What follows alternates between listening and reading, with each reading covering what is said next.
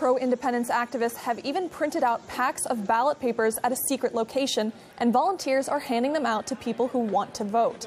Our correspondent went to one of those warehouses where papers were seized by police.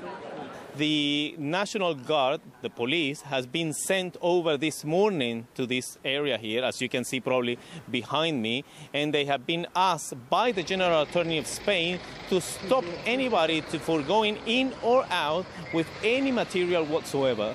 This is obviously to prevent the material that is supposed to be used for the election to be handed over to all the voting centers spread all across Barcelona. So let's try to talk to the local people to see what the people around here think about what's going on with the police and for the referendum this Sunday.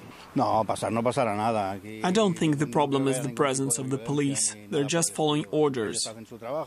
The occupation forces that we have right here are continuously trying to invalidate the votes, trying to confiscate the ballot boxes, as if it were a cocaine or heroin shipment. Because of them, this is worse than drugs. In the United States, copyright law allows for the fair use of copyrighted material under certain limited circumstances without the prior permission from the owner. Under the law, determinations of fair use take into account the purpose of the use, the nature of the copyrighted work, the amount and substantiality of the work used in relation to the work as a whole, and the effect of the use upon the potential market for the copyrighted work. Other jurisdictions may have similar copyright provisions protecting fair use or fair dealing. If you are uncertain as to whether a specific use qualifies as a fair use, you should consult a qualified copyright attorney.